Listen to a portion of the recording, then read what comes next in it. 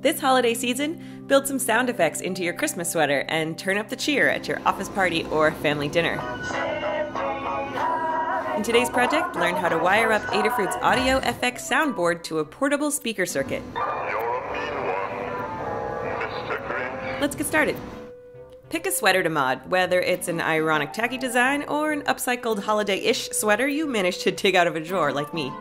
It should be at least medium weight and not too stretchy. Grab a scrap of fuzzy fleece and cut out a kangaroo pocket. Pin and sew it to the front of your sweater. If you're modding a hooded sweatshirt, you might already have a pocket built in. Visit the complete tutorial for this project for more detailed sewing and assembly instructions, including a circuit diagram. Speaking of which, let's get going on that circuit. Solder a JST battery connector to the back of the board. Lay out your speakers on the sweater and trim the wires to just reach the soundboard with a bit of slack.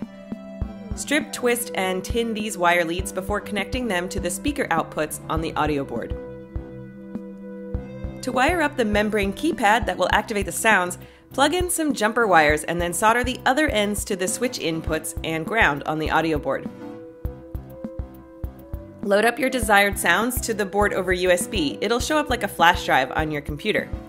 Name the files to match the inputs you connected and test out your circuit on battery power.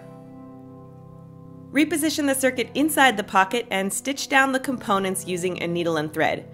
The membrane keypad can peel and stick to the inside of the pocket opening.